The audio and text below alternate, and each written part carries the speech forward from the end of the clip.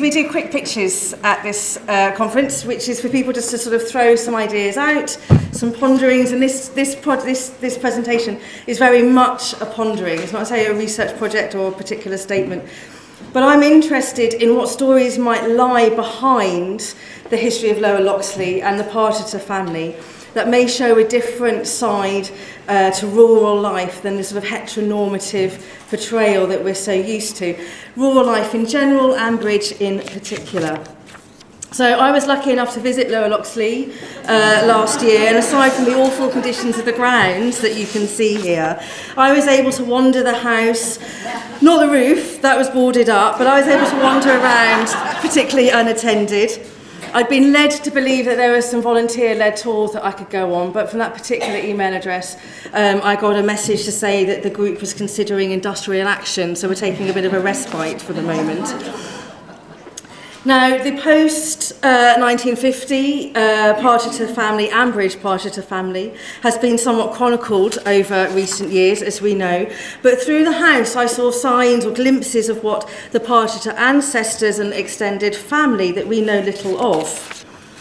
Now, I bet this woman has some stories to tell, and I quite took a fancy to her. I would like to go out to a ball with that lady. But as a quick aside, have a look at some of the plaster work through this as well. Pargeting was a form of house decorating, similar to modern plastering, originally practiced in the East Anglian region and going nationwide, but it was particularly popular in the West Midlands. Coming to the last century, here we have Nigel's more immediate ancestors as children. And then these two, a great uncle perhaps, and his lifelong companion.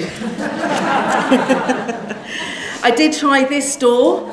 There was weeping behind it, so I quickly went on my way. I left well alone. But whilst I was there, I was able to do some digging around, and despite not having a guide on hand, I was able to find the family's coat of arms. This is the Parter coat of arms. And find out that it's a medieval surname recorded around the time of Henry VIII. One ancestor was a William, who was a Lord Mayor of London in 1530. Others were recorded as being from West Bromwich and Staffordshire. But that was about it. But then comparing Ambridge to the rest of the UK, we do know that many of our stately homes were home to and shaped by people who, above and below stairs, challenged conventional ideas of gender and sexuality. Now, one of the things that started me thinking about this idea was a project, a sort of campaign and programme by the National Trust. So in 2017, to mark the 50 years of the partial decriminalisation of homosexuality, the National Trust explored its LGBTQ heritage with a campaign and a programme called Prejudice and Pride, giving prominence to these previously hidden narratives of its properties. So visitors up and down the country were able to discover hidden histories of love and relationships at its properties, exploring some of the stories of persecution and the expressions of personal identity that shocked and challenged societal norms at the time. The National Trust worked with artists to create new exhibitions and installations to really bring these stories to life, and uncovered previously untold stories with help from academic experts, and participated in community celebrations, Pride, Heritage, Open Days and the like, to really build an understanding of these LGBTQ histories in local communities. Now, if you want to know more, Pride and Prejudice is presented as a podcast, presented by our wonderful Claire Balding, but also co-hosted with a dear friend of mine, E.J. Scott, who is a dress historian and also the curator of the Museum of Transology. It's a fascinating series of 6 quite short little podcasts on that, and talking to people from all sides of the National Trust up and down the country. I can't recommend it enough. But back to Lower Loxley. We've had Lily temporarily assume a lesbian identity to hide her relationship with Russ. Part of the collective reaction to this storyline was to point out the lack of gay, lesbian or queer characters in the Archers.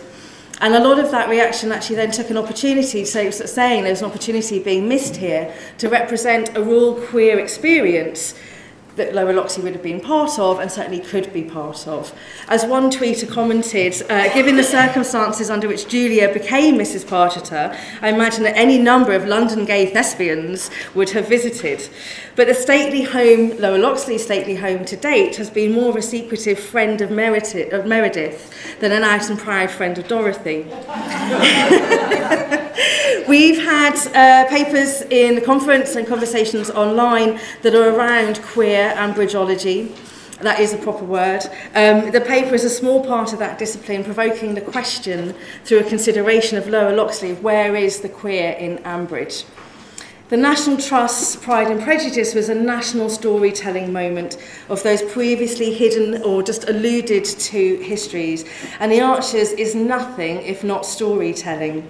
Like the National Trust, it's now the time for it to liberate its LGBTQ stories from their place in the closet. Thank you.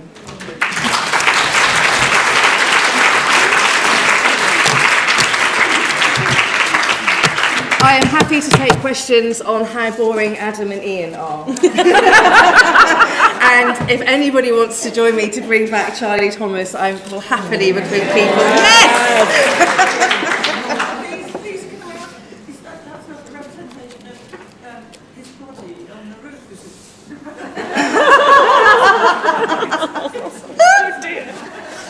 Hadn't looked quite as closely as that. I mean, that could be one of the, an art, public arts commission that they had as part of that history telling. I don't know.